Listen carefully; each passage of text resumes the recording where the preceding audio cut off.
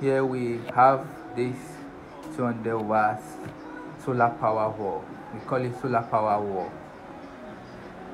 So with its setup, so this is the fan that comes with it, and also this is how it works. So this is it. I'm going to turn on this bulb to see how brightness. So this is the bulb, and this bulb is straight.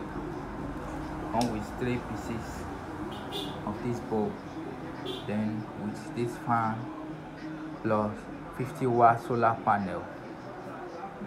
50-watt solar panel, which should be connected to this. So these are the input and output. So this is good for an office, a one-room apartment. Very good. So this is the setup here. This is how we are going to set it up for you.